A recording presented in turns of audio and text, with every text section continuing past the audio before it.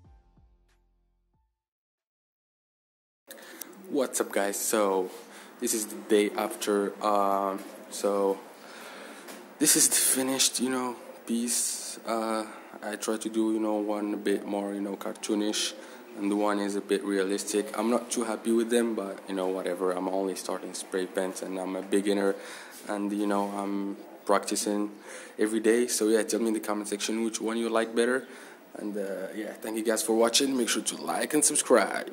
Peace.